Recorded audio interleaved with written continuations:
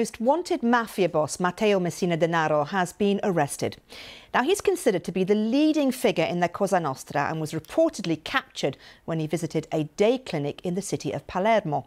Denaro has been on the run since, believe it or not, the mid-1990s, when the Sicilian Mafia stepped up their bombing and murder campaign that included the killing of 2 prosecutors.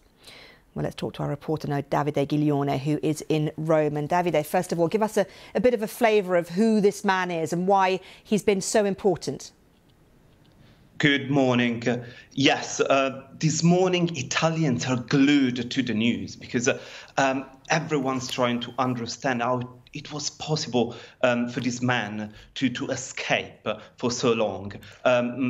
Matteo Messina Denaro was one of the most important criminals in the country, and according to Europol, was one of the most wanted men in Europe. He was sentenced, as you said, to a life term for his role in the murders of Falcone and Borsellino, 2 anti-mafia prosecutors who eventually became the symbol of the fight of the state against the organized crime. Now, it was really, really difficult to chase and follow and capture this man. And there was an aura of mystery surrounding him because no one has seen him publicly for the last 30 years. There was a photo dating back to the early 90s of him, and this aura of mystery surrounded him for years and years. This is a very important symbol for Italians and for Sicilians who, over the years, almost accepted the fact that they have to live with the organized crime surrounding them.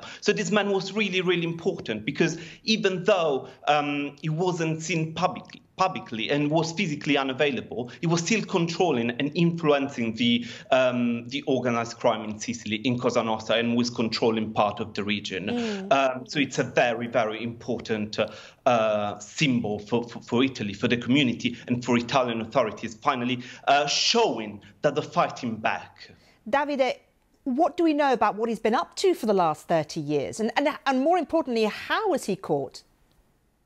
So he went to a private clinic this morning in the city of Palermo, and he was arrested while he was outside. He went to a cafe doing the quintessentially Italian thing. He was reportedly having a coffee.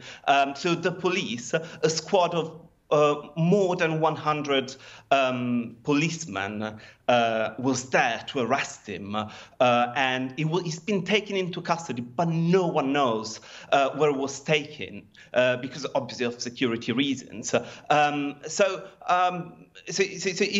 over the last 30 years, no one really knew where he was. There was this mystery surrounding him.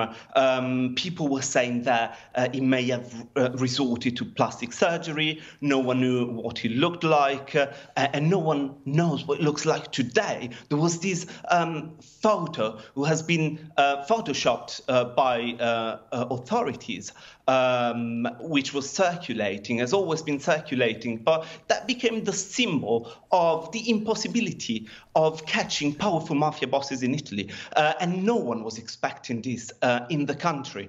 So that's really, really, really important. Now, this man has been sentenced to a life term for the murders of the anti-mafia prosecutors, as you said, but also is believed to be responsible for many bomb attacks over the countries in major Italian cities. And is also perceived as very, very violent, and is believed to have strangled his own wife with his own hands.